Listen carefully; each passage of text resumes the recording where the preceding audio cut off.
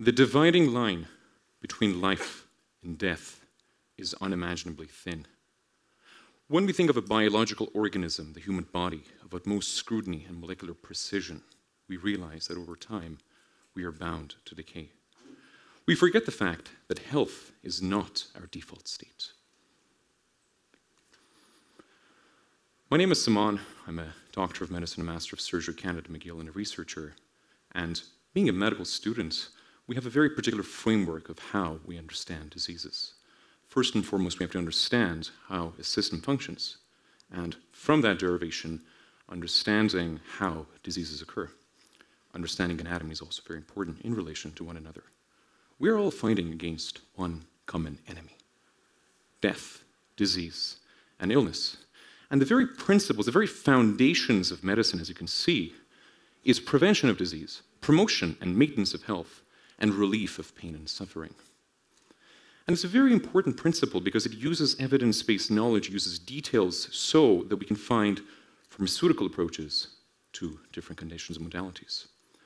So I'll give you an example. For example, I work in Alzheimer's disease. To understand Alzheimer's disease, which is a neurodegenerative disease, we need to understand the brain.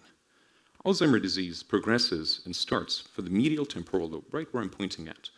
And you have different proteins, amyloid beta and tau particularly. And over time, they aggregate to the neocortices. So understanding the system helps in the disease.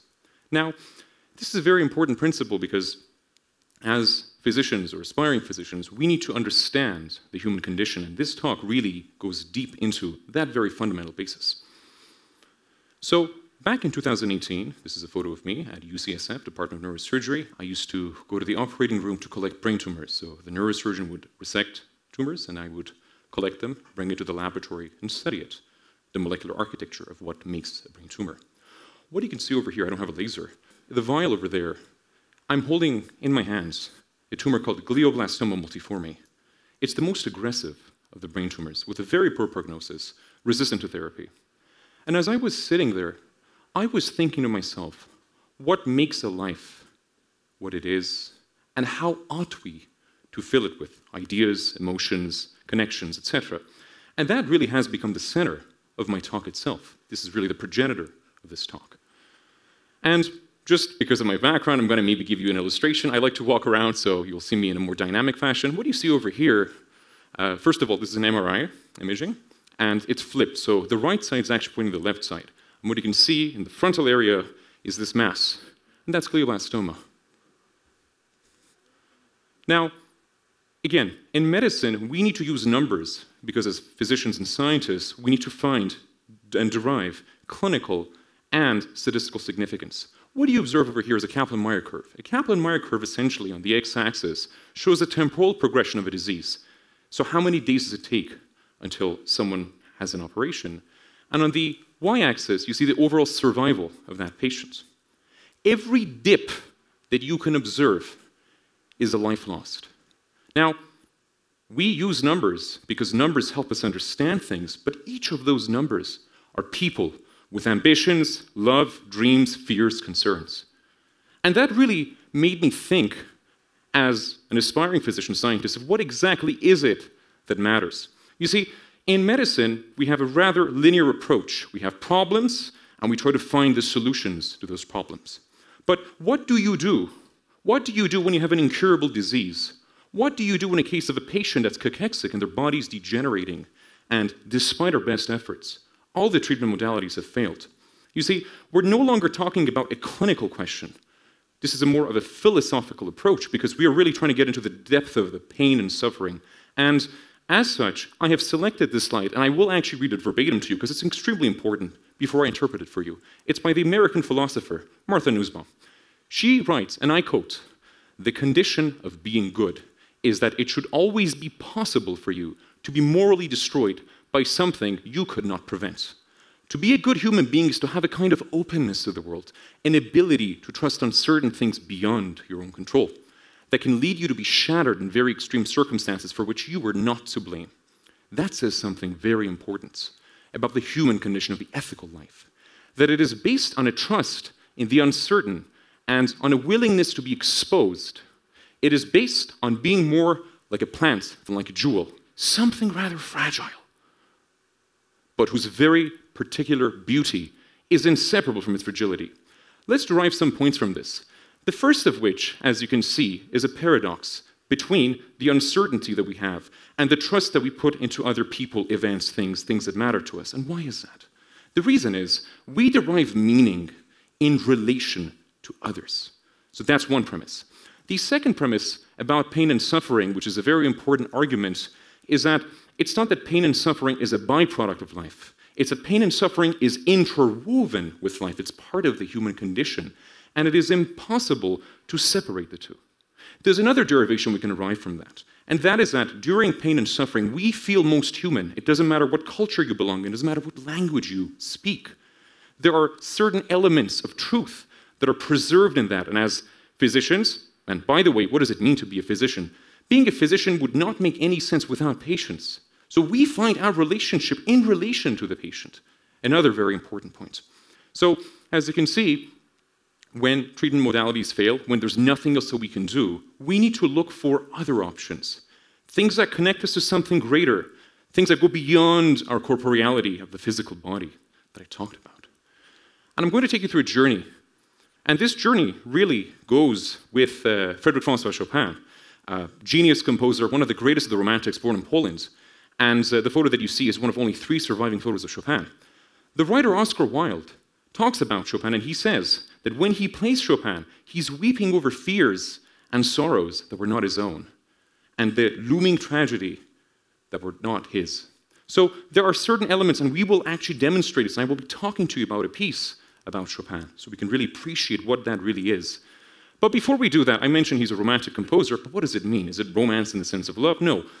Back in Europe in the time, where we had Newton's Principia Mathematica being published and discussed, and we had the philosophers discussing different topics, trying to find rationality and reason, Immanuel Kant's landmark essay, What is Enlightenment? Europe was in a time of great reasoning. Now, as we progress, and with every epoch and era, there are different trends and the different ideas that get expressed.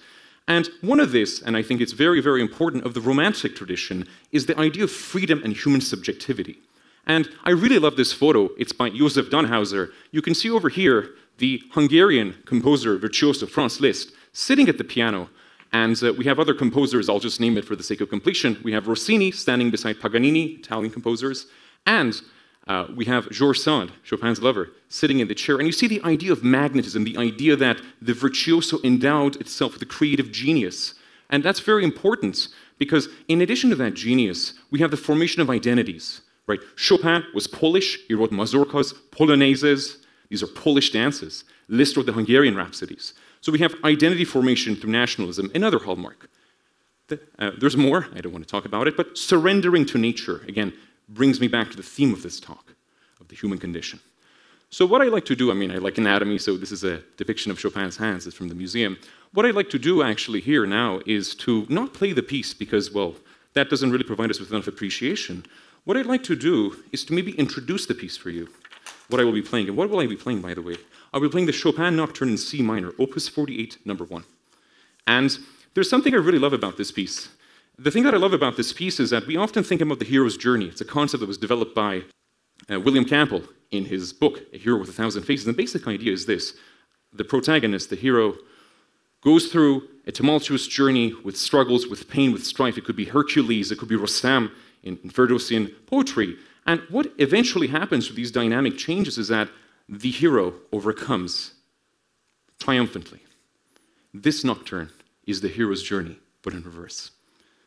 There's no winning here. There's a sense of trying to really hold on to something that no longer is. And people might be wondering why I'm wearing gloves.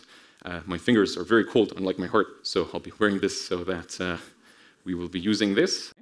Now, what I will do for you is I'll play it for you. Okay, so if we could hopefully enjoy the piece together.